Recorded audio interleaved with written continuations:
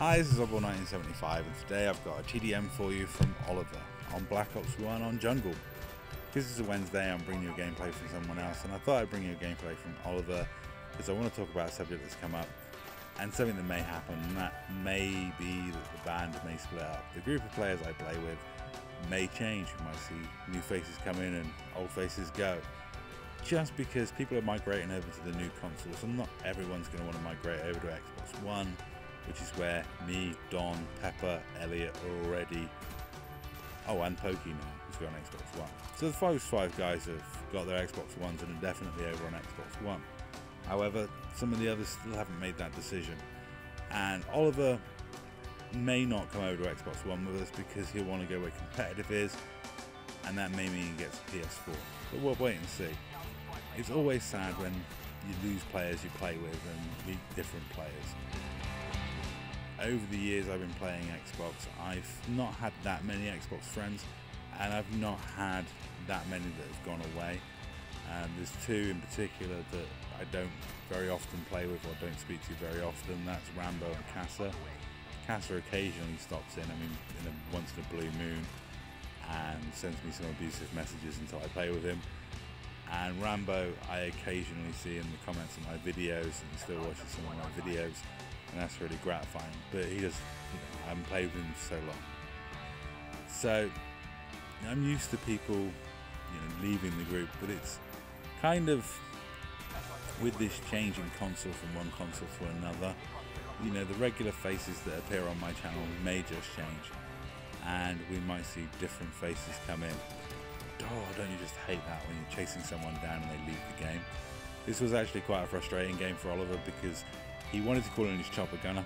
He loves the streaks in Black Ops 1 because they're so overpowered. And he wanted to bring his chopper gunner so he could really hog the kills from the rest of us. When I was sniping this game, I only got 9 kills. I'm rubbish at sniping, and especially rubbish at sniping in Black Ops 1. And it's not helped when a Swedish guy runs around and steals all the kills. But as you can see, he was waiting until there was more people in the game to bring in his chopper gunner. And he was waiting until he got his dogs. He really set out to just hog all the kills. But that's what Oliver does. And that's why I'm using his gameplay and not my pathetic sniping gameplay where I got 9 kills. And I think I got most of them with my pistol, if you look in the kill feed. So, where was I? Oh yeah, so, over my time playing Black Ops 2, we've played with many different players. Players have come, players have gone. And, there's a core group that stick together, and hopefully that core group will move over to Xbox One together and continue to play together. It'll be sad if we lose members, but if we do, I wish them all the best, and it's their choice whether they want to go to PlayStation or give up playing video games altogether and maybe take up knitting. People are going to change their hobbies. I know Elliot has said if the next Call of Duty is rubbish, he's going to play Counter-Strike with Casa, and I can't blame him. If I could afford a gaming PC, I probably would go to PC gaming. Let's face it, if you could afford it, who wouldn't? It's one of those things.